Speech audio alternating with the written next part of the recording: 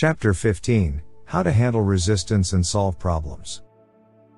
This chapter is about taking the trial and error that's inherent in human interaction and increasing the pace of discovery, by learning to handle resistance and solve problems.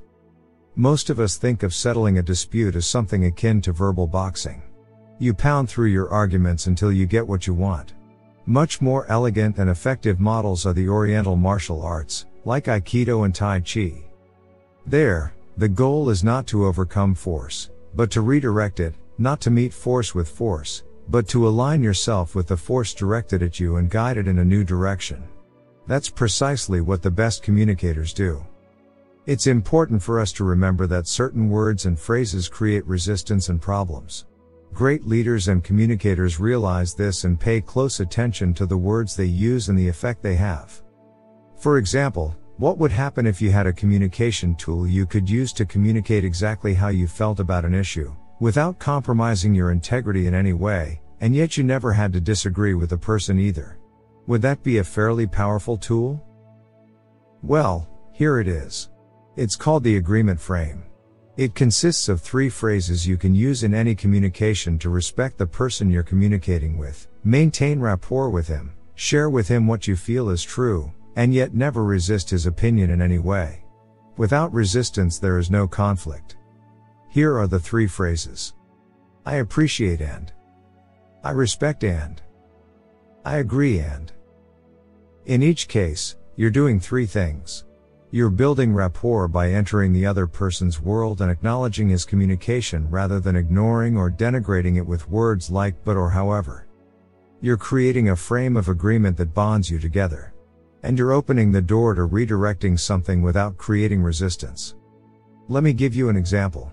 Someone says to you, "You're absolutely wrong," about something.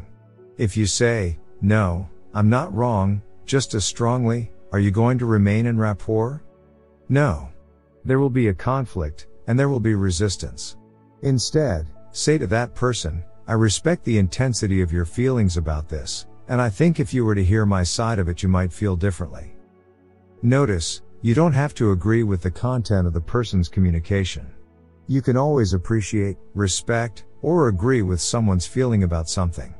You can appreciate his feeling because if you were in the same physiology, if you had the same perception, you would feel the same way. You can also appreciate someone else's intent. For example, many times 2 people on opposite sides of an issue don't appreciate each other's points of view, so they don't even hear each other.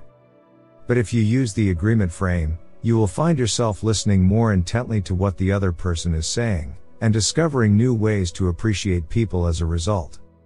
When you communicate in this way, the other person feels respected. He feels heard, and he has no fight. There is no disagreement, yet new possibilities are also simultaneously introduced. This formula can be used with anyone, no matter what the other person says. You can find something to appreciate, respect, and agree with. The key to effective communication is to frame things so that a person is doing what he wants to do, not what you want him to do. It's very hard to overcome resistance. It's much easier to avoid it by building on agreement and rapport. This is one way to turn resistance into assistance. One way to solve problems is to redefine them, to find a way to agree rather than to disagree. Another way is to break their patterns. We've all found ourselves in stuck states, in which we recycle our own mental dirty dishwater. It's like a record stuck in a scratched groove, playing the same tired refrain over and over again. The way to get the record unstuck is to give the needle a nudge or pick it up and put it somewhere else.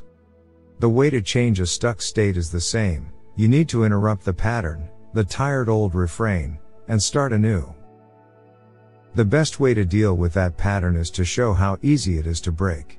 I'm always amused at what happens when I conduct a therapy session at my home in California. It's on a beautiful piece of property overlooking the ocean, and when people arrive, the surroundings tend to put them in a positive state. They come upstairs, and we talk a little. It's all very pleasant and positive, and then I'll ask, "Well, okay, what brings you here?" Immediately, I can see their shoulders slump, their facial muscles droop, their breathing become more shallow, their voice take on a tone of self-pity as they begin their tale of woe and decide to enter their troubled state. What I usually do is say very forcefully, almost in an angry or upset manner, "Excuse me. We haven't started yet." What happens? Immediately they say, "Oh, I'm sorry," sit straight up, resume normal breathing, posture, and facial expressions, and go back to feeling fine. The message comes through loud and clear. They already know how to be in a good state. They also know how to choose to be in a bad one. They have all the tools for changing their physiology, changing their internal representations, and changing their state in order to change behavior right on the spot, in an instant. Through doing this, I've found that confusion is one of the greatest ways to interrupt patterns. People fall into patterns because they don't know how to do anything else. They might mope around and become depressed because they think they'll evoke sensitive, caring questions about what's troubling them. It's their way of getting attention and using their resources in the best way they know how to change their state. Now clearly there are times when we all need someone to talk to, when we need a friend. There are real instances of grief and pain that require a caring, sensitive ear. But I'm talking about patterns and stuck states, repeated behavioral sequences that are self-perpetuating and destructive. The more you reinforce them, the more harm you do. The real aim is to show people they can change these patterns, that they can change behaviors. If you believe that you're the ball on the tether, waiting for someone to hit it, that's how you'll behave. If you believe that you're in control, that you can change your patterns, you'll be able to. The trouble is that many times our culture tells us otherwise. It says we don't control our behaviors, we don't control our states, we don't control our emotions.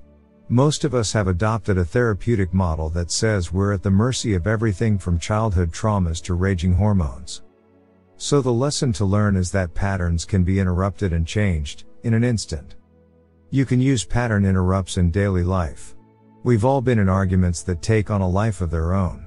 The original reason behind the dispute may have long since been forgotten, but we rage on, getting madder and madder, more and more intent on winning, on proving our point. Arguments like this can be the most destructive thing a relationship can face. When they're over, you may think, how in the world did that get so far out of hand? But while the argument is still going on, you have no perspective whatsoever. What if you had a pattern interrupt set up in advance, like an early warning alarm, to short-circuit an argument before it got out of hand? I've found humor is one of the best pattern interrupts. It's hard to be angry when you're laughing. My wife Becky and I have one in place that we use all the time.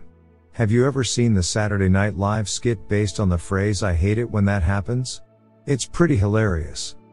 The actors tell each other about awful things they do to themselves, like rubbing sandpaper across their lips and then pouring rubbing alcohol on them, or grinding a carrot scraper up their nose and then sticking a menthol cough drop there, and then they say, "Yeah, I know what you mean, I hate it when that happens." So Becky and I have an agreement that when one of us feels an argument is becoming destructive, that partner can say, "I hate it when that happens," and the other has to let go. It forces us to break the negative state we're in by thinking of something that makes us laugh. And it also reminds us that we do hate it when we do that. It's about as smart to get in a vicious argument with a person you love as it is to rub sandpaper across your lips and then pour alcohol on them. There are two main ideas in this chapter, and they both go against the grain of what many of us have been taught. The first is that you can persuade better through agreement than through conquest. We live in a society that revels in competition, that likes to make clear distinctions between winners and losers, as if every interaction must have both. But everything I know about communication tells me the competition model is very limited. I've already talked about the magic of rapport and how essential it is to personal power. If you see someone as a competitor, someone to be vanquished, you're starting out with the exact opposite framework. Everything I know about communication tells me to build from agreement, not from conflict, to learn to align and lead rather than to try and overcome resistance. This is easier said than done. However, through conscious and consistent awareness, we can change our patterns of communication. The second idea is that our behavior patterns aren't indelibly carved into our brain. If we repeatedly do something that limits us, we're not suffering from some abstruse mental ailment. We're just running a terrible pattern over and over again. It may be a way we relate to others or a way we think. The solution is simply to interrupt the pattern, stop what you're doing, and try something new. We're not robots wired into barely remembered personal traumas. If we do something we don't like, all we have to do is recognize it and change it. In both cases, the common ground is the idea of flexibility. If you have trouble putting together a puzzle, you won't get anywhere by trying the same solution time and time again. You'll solve it by being flexible enough to change, to adapt, to experiment, to try something new. The more flexible you are, the more options you create, the more doors you can open, and the more successful you will be. In the next chapter, we'll look at another crucial tool to personal flexibility. It's called Chapter 16, Reframing, the Power of Perspective.